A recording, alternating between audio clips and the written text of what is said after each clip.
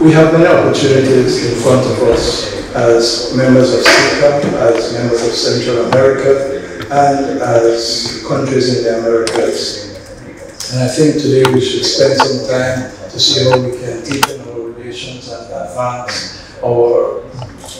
prospects for trade, for cooperation on many fronts, and also to discuss some of the challenges that we face as Central American countries and developing countries, and to see where we can collaborate and share similar positions,